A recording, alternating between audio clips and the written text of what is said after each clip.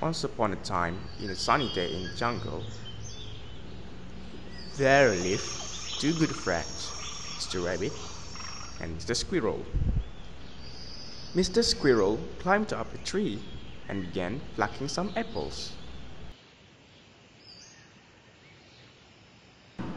One apple, two apple, three apple, many apple.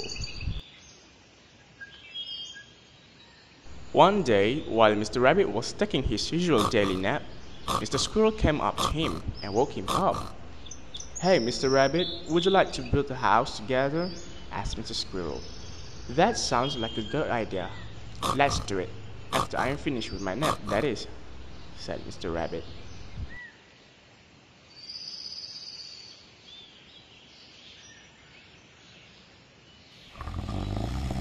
On the next day, Mr. Rabbit was still enjoying his sleep when Mr. Squirrel came up to him again to remind him of the plan to build a house.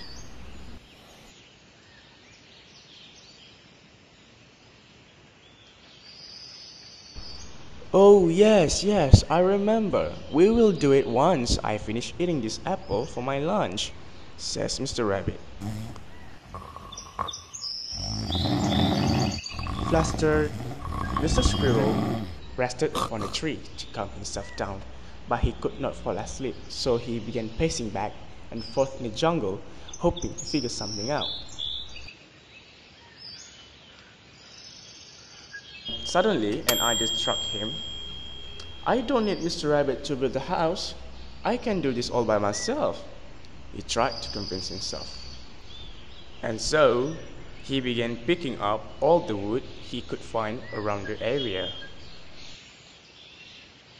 He then picked up a piece of wood and began climbing up the nearest suitable tree. There, he placed the first wood for his new house.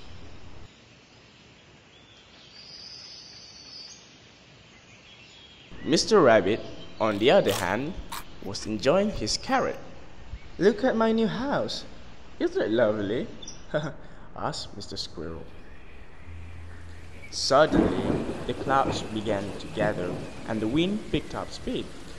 Mr. Rabbit brandished his carrot wand and the house appeared off thin air. "What do you think of my house?"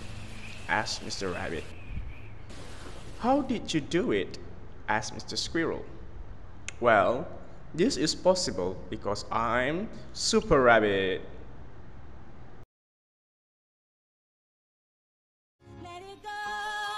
Let it go, can't hold it back anymore.